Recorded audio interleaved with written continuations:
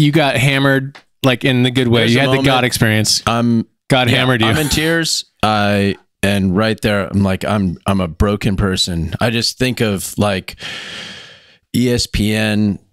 Years ago, I used to watch like monster trucks, but they had tractor poles on top of that, and tractor poles were where the tractor would back up and just hook itself to a sled, and it was like 20 feet long of steel, and it had this blade in front. They would hook it to the tractor, and that tractor had to go 300 feet, and it's like towards the finish line. And the harder that tractor went, the more that sled would pull and dig down into the ground with the pan. It was like a snowmobile, or it's not a snowmobile, a snowplow, like a big giant tractor snowplow, just digging in the ground and throwing crap everywhere. It was like, that was me. Because when you get to the end and everything just seizes up and you can't go anywhere, like the tractor just stops and the wheels are spinning and the engine's just shooting fire out of the top of this. The harder thing you try to do the thing that you... Like this, it's like, that's me. I was sitting there in church going, my wheels have been spinning, trying to search for something. You were done. I got nothing. I'm empty. I'm going nowhere. I'm in a black hole.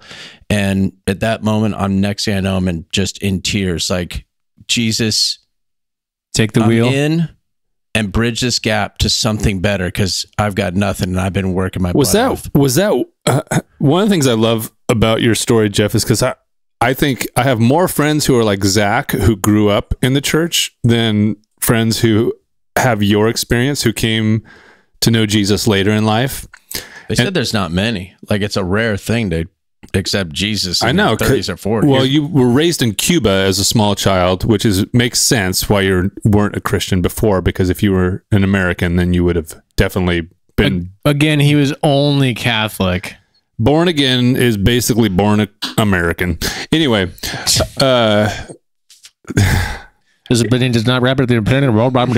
if you look at statistics, that's what everyone thinks. Everyone in America thinks they're Christians. Yes. Anyway, the point that's interesting to me is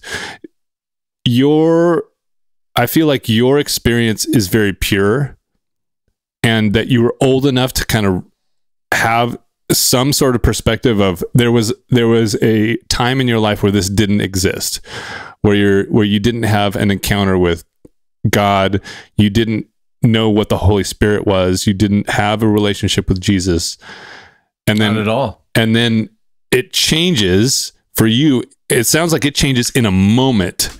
Yep. In the blink of an eye. Describe? I mean, would you say that you felt like the Holy Spirit was engaging you in that moment, now that you look back?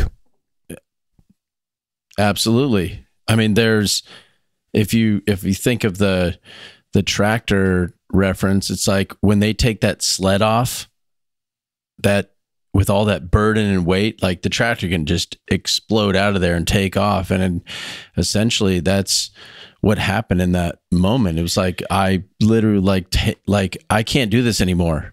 I can't do any of this. I can't do life. I can't do relationships. I've got nothing. I'm like, there's something that's just happened, and I can't put a finger on it, but it's got me all emotional and in tears, and I just have hid behind a wall forever and ever. Did that feel foreign when you had that experience? Did it feel weird? Did it feel good? What? It felt...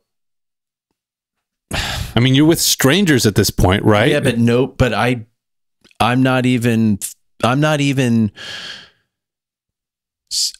was by myself. I was around 150 people and I was by myself. Yeah. But by myself with God and not knowing what is happening. Like, what is going on here? I don't know. I can't explain that. And people ask, like, was it scary at all? No. It was confusing. It was emotional and exciting, and take this. And without anybody ever saying, coming to the, like, when I look back, nobody ever came to this stage, and I had never heard it before. Like, hey, does anybody want to give their life? For something happened in that moment where I have no idea.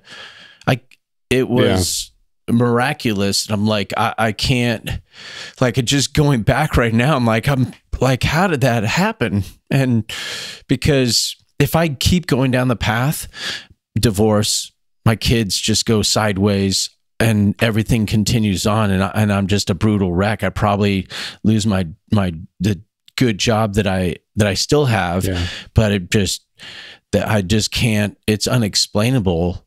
Like the Holy Spirit moment. I'm like, when people are like the chosen people, I'm like, I don't know if I'm chosen or not, but I love that,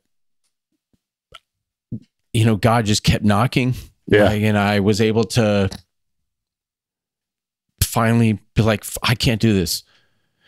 Like for me and anybody who knows me, I'm not that type of person. Like, I'm not going to give up. I'm going to do this. I'm going to do this on my own. I'm going to get it done. Nobody's going to stop me. Mm-hmm. But in that moment, it was like, stop. You don't have it. I have it. Do you want it? And I'm like, let's go. Dude, what I love about that is I feel like your experience is so pure. When you describe that, there's no person manipulating the situation for you. It like you describe it as you and it's God. There may be 150 people around, but you're blind to that in the moment. You even said there's no one standing up on stage like, hey, if you're ready to say the prayer, here are the words. No one's walking you through this. And so it's this, I just love the fact that you have this it's just a very pure experience.